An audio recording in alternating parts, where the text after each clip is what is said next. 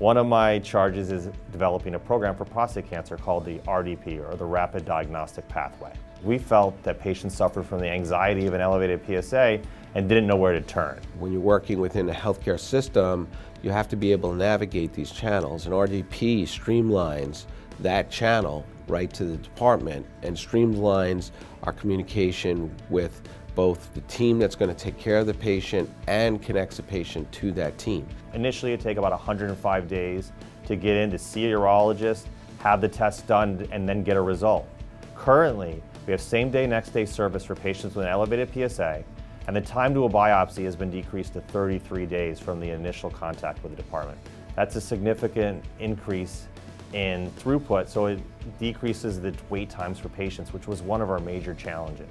And it makes the anxiety for the patient so much less because they have a plan, it gets executed, and I also get feedback as the patient's moving through the urology department. Referrals to the RDP are really easy. In all scripts, there's an order under the follow-up. You just type in elevated PSA.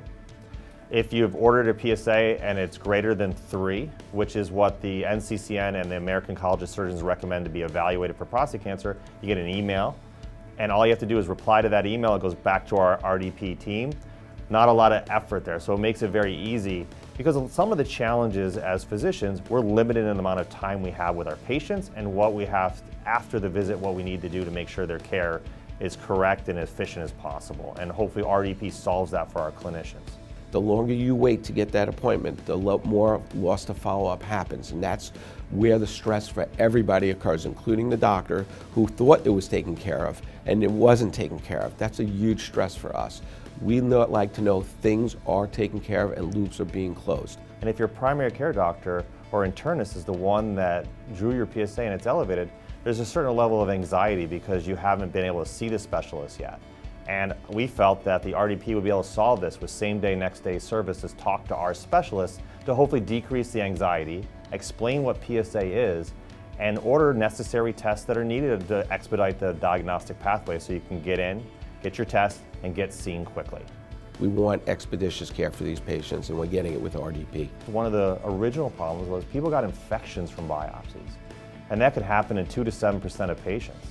And that's because they were done transrectally through the bottom. And at Northwell Health, we no longer allow that biopsy to be done. We do transperineal only, which is through the skin, and that infection rate is 0.5% or lower. So you take a diagnostic test, now we make it safer. The next challenge was the diagnostic test itself had limitations, an ultrasound-guided biopsy.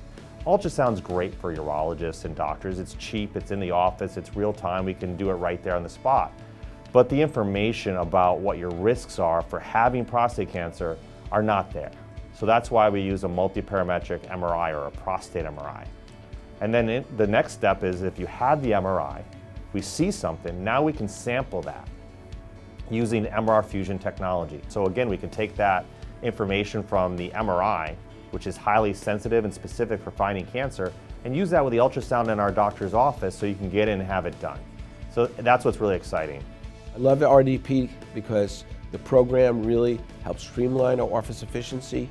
It decreases anxiety and provides good clinical care, great clinical care for the patients. The RDP program was designed for communication and accountability. We have experts reading your MRI from the radiology department, and then with that information we decide if biopsy is even needed. And then we have experts with respect to surgery, focal therapy for prostate cancer, radiation medicine, and in some cases we have medical oncology if patients have advanced disease.